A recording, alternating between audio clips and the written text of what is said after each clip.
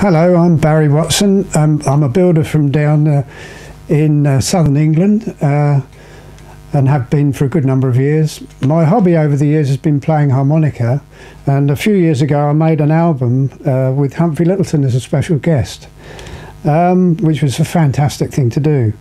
The title track of the album, it's called Building Dreams, is the only tune I've ever written, and it was arranged by the late great Pete Strange, one of my old friends, who was actually Humphrey Lyttelton's a trombonist and arranger. But anyway, I'd like to play the tune for you, so here we go.